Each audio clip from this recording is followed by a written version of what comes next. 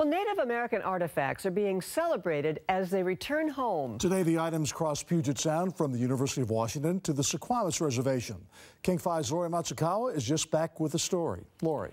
These artifacts were taken care of by the Burke Museum for decades. They come from the site of Old Man House near Agate Pass, the largest native longhouse in the Salish Sea and the ancestral home of Chief Seattle himself.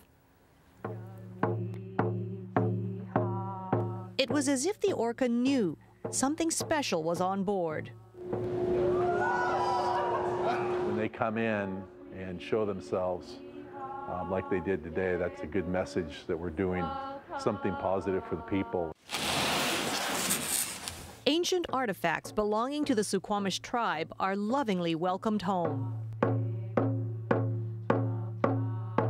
For more than 50 years, the Burke Museum at the University of Washington has cared for the items, most excavated where the Old Man House used to stand near Agate Pass. Well, we had many of our elders, of course, that helped build the house, and those included Chief Kitsap and Chief Seattle's father, and then also Chief Seattle lived at the house. And here we can see the adze marks that were made from ancient stone tools. And these were all handmade, and this whole house was built, you know, with the strength of the tribe and without any modern technology. So this is really, really exciting. The new Suquamish Museum was built specifically to preserve such significant items.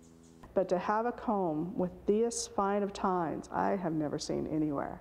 Some 500 artifacts were returned, most in amazing condition. It is very old, and it did indeed come from the Old Man House site. So we know Suquamish used it and made it. Tribal Chairman Leonard Forsman says the artifacts provide a lesson for future generations. I think the most important thing is to be proud of who they are. I'm proud of the fact that they're Suquamish people and that they have a rich heritage. A heritage with a tangible connection to the past. Tonight, the tribe is holding a homecoming celebration and hosting a group of native Filipinos who are learning how to preserve their cultural artifacts like the Suquamish tribe here.